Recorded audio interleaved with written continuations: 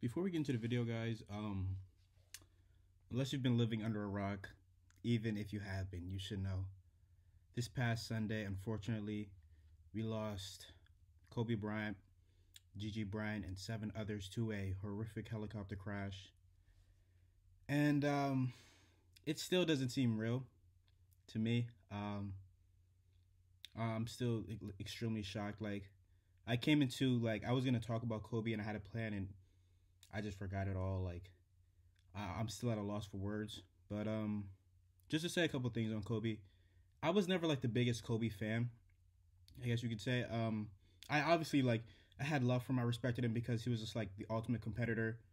He was not a quitter, and he would always go out and give his hardest. And Kobe, what he came from Lower Merion High School, 17-year-old, 13th overall pick, and literally worked his way up because he didn't come into the league with the athleticism or the great play that some of these amazing guys come in with, like LeBron James.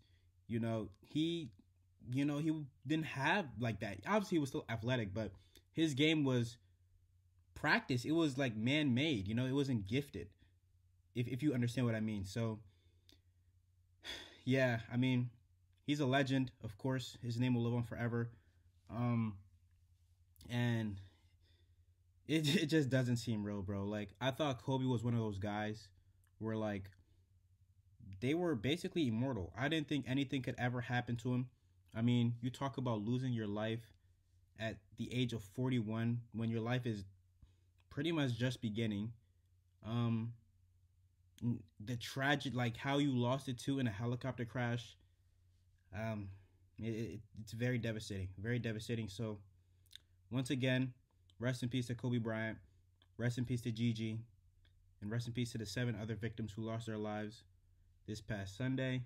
And yeah. I don't know how I'm going to segue into this, but I guess we'll go on with the video, guys. What is up, guys? So Sports back again with another video. And in today's video, I'm going to be giving my predictions for the 2020 NBA All-Star reserves. So if you didn't know, the starters were already picked, they were already named, and I'm just going to name them off for you if you weren't aware of who they are. So for the Eastern Conference, the backcourt starters are Trae Young and Kemba Walker, and the frontcourt starters are Giannis Antetokounmpo, Pascal Siakam, and Joel Embiid. And for the Western Conference, the 2 backcourt starters are Luka Doncic and James Harden, and the frontcourt starters are LeBron James, who is the captain, Giannis is the captain for the East, LeBron is the captain for the West, Kawhi Leonard, and Anthony Davis. So those are the starters. So now let's just get into the reserves, who I believe are going to be the reserves. Now, let me emphasize on that. This is what I believe. So if you guys think something else, that's cool. You can go make your own list or whatever. I mean, this is my list. So don't get too hurt in the comments if you don't see your favorite player or whatever. I don't know. But with that being said, let's get into it. I'm going to start off with the Eastern Conference. So this is not an order or whatever. I'm just going to name them off. So reserve. The first guy I'm going to talk about is Ben Simmons. So I think Ben Simmons, despite all the hate he's had this year about not shooting the ball or whatever, I think he still deserves to be an all-star. If you look at his statistics this year, he's actually having a really good season. I mean, 16 points, nearly 8 rebounds, 8 assists, and he's playing elite defense. He's been great. And we saw a little bit of what he's like without Joel, when Joel was out with that finger injury, and he had some pretty good games. Against Brooklyn, 42 minutes played, 34 points, 12 rebounds, 12 assists. You have this game against Indiana, 24 and 14. I mean, he's had some pretty good games, and they've had some convincing wins. I mean, right here, they beat the Lakers, where he had 28 points, 10 rebounds, 8 assists, shot 12 of 15 from the field.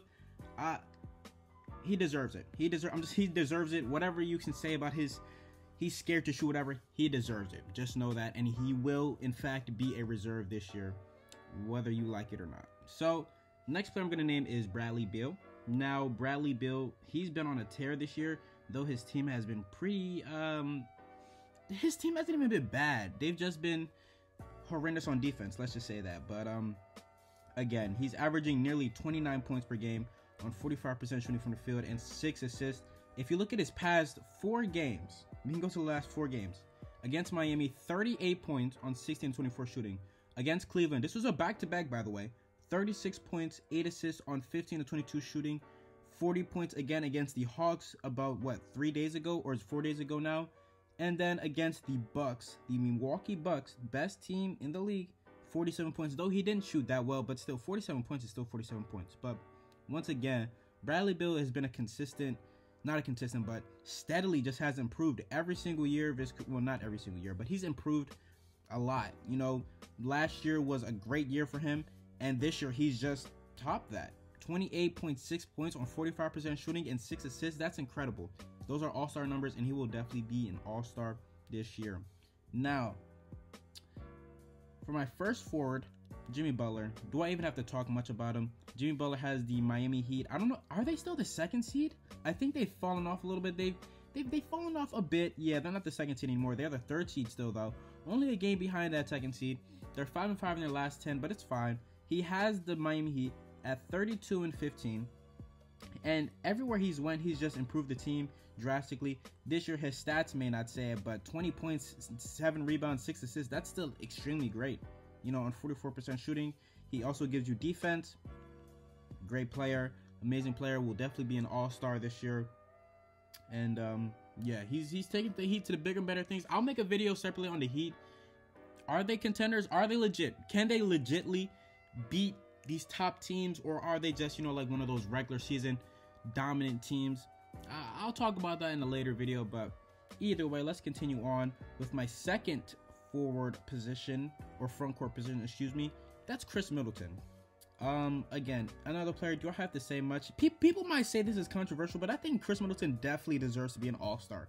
I mean, you talk about a guy who this season is putting up 20 points on 50% shooting from the field, 40% shooting from 3, and 90% shooting from the free throw line. And if I'm looking back in history, players to average 20 points per game on 50, 40, 90. And it's not even like 40. It's 43% from 3. I think it's him, Stephen Curry, Kevin Durant, Larry Bird, and Dirk Nowitzki. I think there's one more player that I'm forgetting. I'm sorry. You guys just name him in the comments. There's one other guy that I'm forgetting, but still.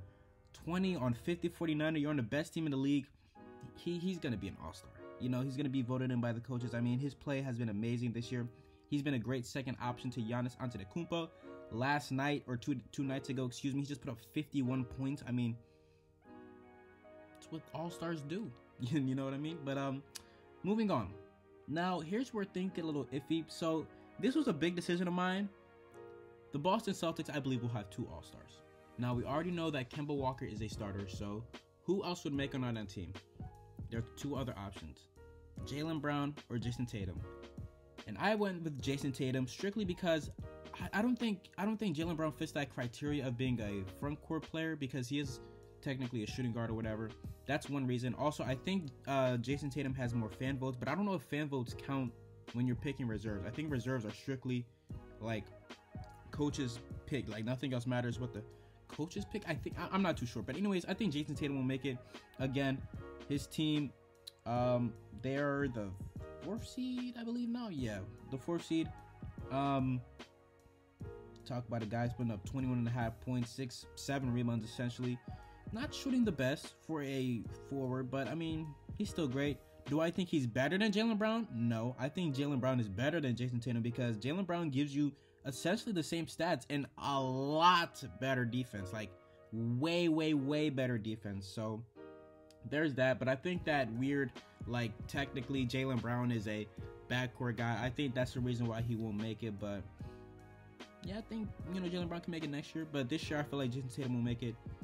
And now time for the 2 wild card spots, essentially. The first one is Kyle Lowry. Do I even have to like go into depth? Kyle Lowry, nearly what? I think he's averaging like 19 and 7. Raptors are the 2nd seed. Don't need to go into much depth about that. And then the final spot, I believe, goes to Domantas. Domantas Sabonis. If I'm saying his name correctly, I'm sorry, but you guys know, Indiana Pacers power forward / center. He's been amazing this year, and the fact that I believe he was a 2nd round pick just makes it even better. And the fact that the Thunder had him and traded him away for 2 years of what's his name, Paul George. I mean, I guess we didn't know that he would become what he is today, but his father was amazing, so you had to know he had at least some talent. This year's putting up 18 points, 12.8 rebounds, almost 5 assists, shooting 54% from the field. The Pacers, I think the Pacers actually are the 4th seed, not the Boston Celtics. If I can just look really quickly. Oh no, they're the 5th seed, but they're a game back. So either way, they're doing fantastic. They have Victor Oladipo back now. They could be a dark horse team to make the finals. I don't know, but I think he deserves it. So let's go over a few like snubs, I guess, if you want to say that. Obviously, I think the biggest one that you guys are wondering about is Bam Adebayo. Bam Adebayo has had a fantastic season, of course, with Miami Heat, but I just think Sabonis deserves it more. Bam, I don't know. I mean, he's great, of course. Bam has been amazing, and no, never mind. I was going to say he's going to win Most Improved, but I think Brandon Ingram's got that on lock. Bam is averaging 16 points, 10 rebounds, nearly 5 assists, also on 59% shooting. But I just feel like Sabonis is more deserving. It could go either way. Bam could get in. I would not be upset if either or made it. I would not be surprised if either or made it. But just for me personally, I think Sabonis is probably more deserving. His stats are just a tad bit better. And then any other snubs in the East I'm trying to think of? Maybe Kyrie, but then Kyrie, he does not meet the game requirement, so I don't think he'll be in the All-Star game this year. Yeah, that's my Eastern Conference All-Star reserves. Now let's go to the Western Conference. So the first guard I'm going to talk about, Damian Lillard. Do I have to even talk about what this man has done over the past couple of games? I mean, you talk about a guy who's going on an absolute tear. A guy who's putting the team on his back. Looking at his last couple of games. Last night, 36-point triple-double. 4 nights ago, 50 points, 13 assists against the Pacers. In Dallas, or at Dallas, I'm not sure. 47 points, 61 points against the Warriors before that, 34, 25, 30. He's been dominant, and he deserves to make an All-Star team, and he will. 29 points, nearly 8 assists on the season. Though the Blazers are not playing up to par, he still deserves it. Come on now. Next player, Russell Westbrook. Now, if you would have asked me, would Russell Westbrook be an All-Star in like November, I probably would have said no. But I mean, I think this recent stretch he's had in January, it's gonna get him in. You know, he's been averaging, I believe, over 30 points since January started, and he's been efficient too. It's not like he's been throwing up bricks. Last night against the Blazers, even though they lost, 39 points on 16 to 29 shooting. You go to at Denver, 32 points on 14 to 29 shooting. At Minnesota, 45 on 16 to 27. You get the idea. He's been efficient. He's been scoring the ball. He's been passing. He's been rebounding. He's been doing it all. And all this while James Harden has been in his little slump or whatever, Russ has been kind of carrying the team. And now he's averaging 26 points, 8 rebounds, 7 assists on 46% shooting nearly. He's deserving. Now let's get to the front court. First guy is Brandon Ingram. Do I need to say more? Okay, Brandon Ingram is, he's kind of a question mark. He could not, but I think he will. I don't think there's any other forward that could take his spot. 26 points or 25 points. He's going to win Most Improved Player this year, and he's going to get a huge contract extension this offseason. The Pelicans are still fighting for that 8th seed. Maybe they'll make it. Maybe they won't. I don't know. I think it's kind of too late now. The Grizzlies are peaking. They're playing well, but yeah, he's been killing it. Next front court spot, Nikola Jokic. Again, a guy who started off slow, similar to Russell Westbrook, but has picked it up. He has the Nuggets in the playoff race. I believe they're the 4th seed right now, or the 3rd seed. They're up there, one or the other. Almost 20 points, 10 rebounds, 7 assists, nearly 50% from the field. He's going to make it once again. And then for my final front court spot, Rudy Gobert. I want to add a little bit of suspense. Rudy Gobert. I'll talk about the other center that you guys are probably like, oh, he should have made it over him. We'll discuss that. But Rudy Gobert is deserving. You could say he got snubbed last year. I don't know. This year, I think he's deserving. Nearly 16 points, nearly 15 rebounds, and he's going to win Defensive Player of the Year probably once again. He's shooting 68% from the field, and he's blocking 2 shots per game. He's just killing it. He's that anchor for that Jazz team, who I believe is now the 2nd seed. They've been killing it. And let's go to the 2 wild cards. I'm going to go over them really quickly. Devin Booker and Donovan Mitchell, man. I mean, they're so deserving. Devin Booker, you could say he's been snubbed multiple times. I kind of agree. I think last year he probably should have made it. This year, if he does not make it, then it will just be a travesty. He 100% deserves it. Only 23 years old, putting up 27 points on 51% shooting from the field, 37% from three, and 91% from the free throw line. Though the Phoenix Suns, they're still actually in the playoff race. They're like 3.5 games back, but you know they aren't doing as hot as they were in the beginning of the year. Still deserving.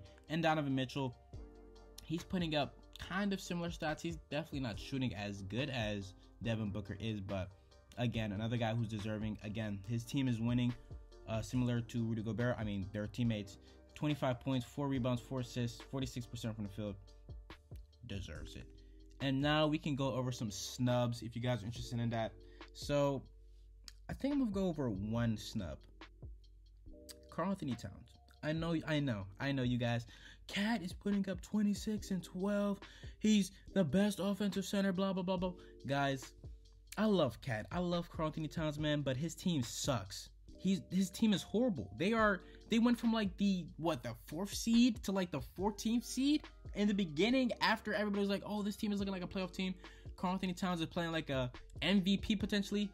It's gotten extremely bad. Extremely bad. Over their last 10 games, they are 0 of 10. They just blew an 18-point lead in like the final 2 minutes against the Kings a couple nights ago. Cat is putting up great numbers, but for one, his team sucks. 2, he's missed 17 of the 47 games.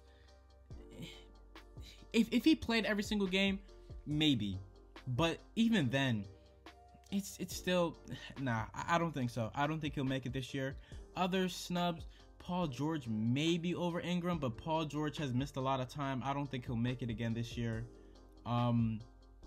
Chris Paul, potentially. I think Russell Westbrook's recent stretch, I think it puts him over Chris Paul, unfortunately.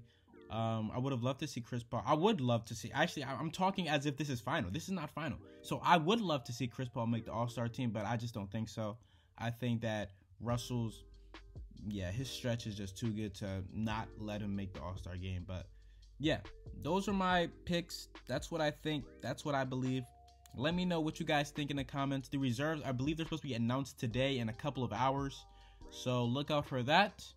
With that being said, we're on the road to 60 subs, guys. Please hit that subscribe button. Please hit that like button if you like the video. Share with your friends if you're new. And with that being said, it's So Sports, and I'm out. Peace.